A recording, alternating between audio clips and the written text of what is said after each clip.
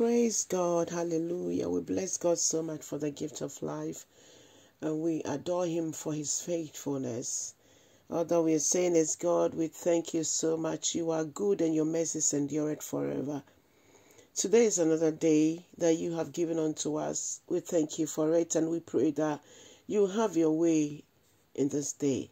Let us experience you in a special way, so we'll know you better and do your will.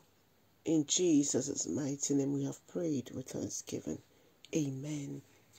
Brethren in the Lord, I welcome you once again to the program, How Do You Understand the Word of God? We will take a devotional reading from Job chapter 38. Job 38, 16 to 18. Job 38, 16 to 18. Let's hear the word of God. Have you explored the springs from which the seas come? Have you explored their depths? Do you know where the gates of death are located? Have you seen the gates of utter gloom? Do you realize the extent of the earth? Tell me about it if you know.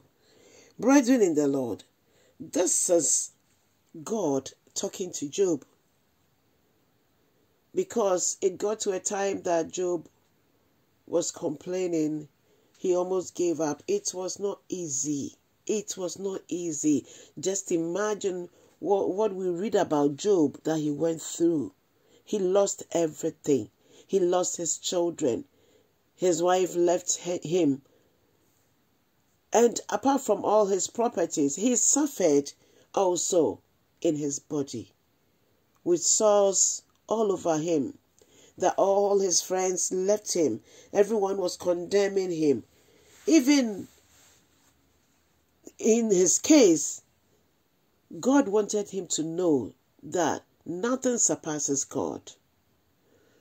So thinking about what we are going through now, thinking about the life in which we are, thinking about the things that you think is eating you up, God says that, do we know where light comes from?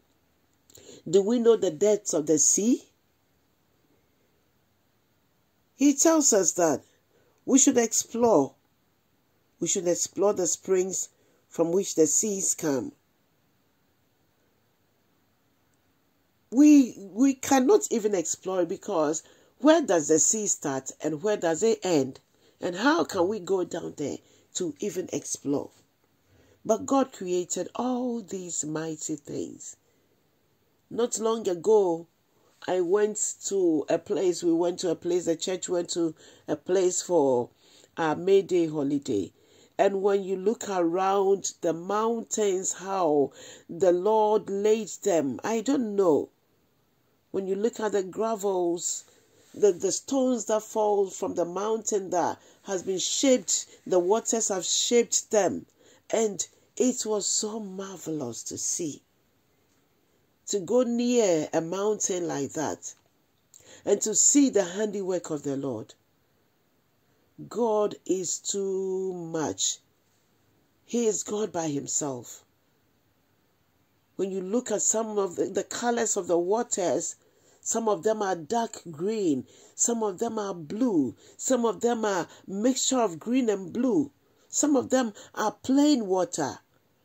When we look at the streams, the rivers, the springs, the waterfalls, this is the God we are serving. We need not challenge him in any way. We only have to go to him in prayer. We only have to let his word lead us. But for us to open our mouth to talk against God, to speak against God, if care is not taken, we will ruin our lives. May God help us to remain faithful unto him. Yes, he says he's holy, so we also must be holy. Our God is good all the time. And so we need to be near him. He's a friend that God has given to us. What a friend we have in Jesus. All our sins and griefs to bear. What a privilege to carry everything to God in prayer. In the end, Job was exalted.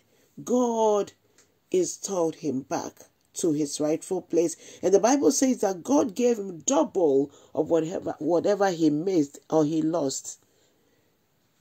God bless you. Let's allow God to have his way in our lives. If he says yes, it is yes. If he says no, it's no.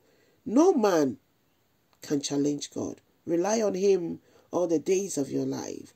Be blessed and share the word. God bless you.